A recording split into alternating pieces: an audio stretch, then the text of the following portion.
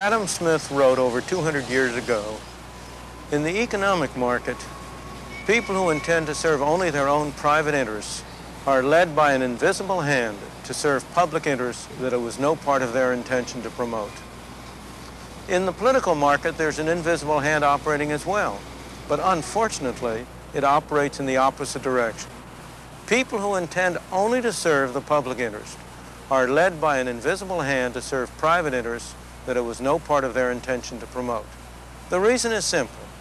As we have seen in case after case, the general interest is diffused among millions and millions of people.